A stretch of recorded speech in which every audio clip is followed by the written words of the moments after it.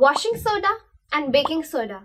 Both of them might sound so similar, and at some level they do have some similar functions, like both can be used to wash laundry, for household cleaning and other purposes. But one can be used in food while the other will burn your skin. That's right. Even though washing soda is so basic with a pH value of 11, it's very caustic and also not at all edible. Instead, you must also wear gloves if you have to touch it, and be very careful to never ever inhale the tiny particles.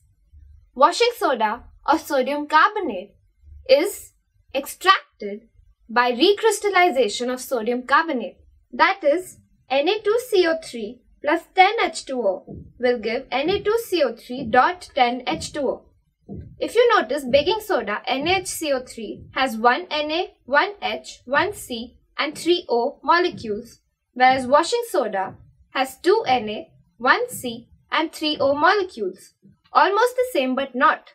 In fact, baking soda and washing soda have the difference of just carbon dioxide and water in them. Because when you heat baking soda, you get washing soda, carbon dioxide and water.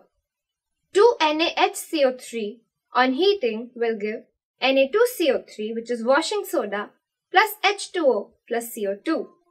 You can see that baking soda is lumpy and clumped together, whereas washing soda is grainy, flat and spread out.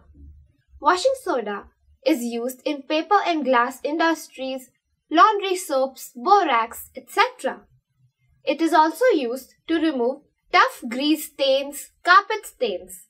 Therefore, washing soda is a very good cleaner, and that's why the name washing soda. So what have we learned today? We learned about washing soda and the difference between washing soda and baking soda. Until next time, happy learning!